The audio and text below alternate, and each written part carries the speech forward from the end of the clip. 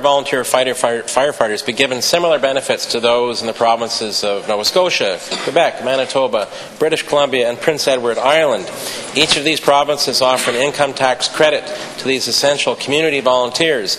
In Quebec, if you volunteer more than 200 hours in either ground search and rescue or firefighting, you are entitled to a $450 tax credit. The Brunswickers can always count on their ground search and rescue volunteers and their firefighting volunteers to be there when they need them.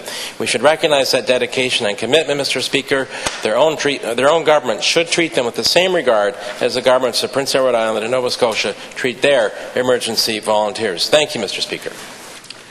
Député de Moncton Est. Monsieur le Président,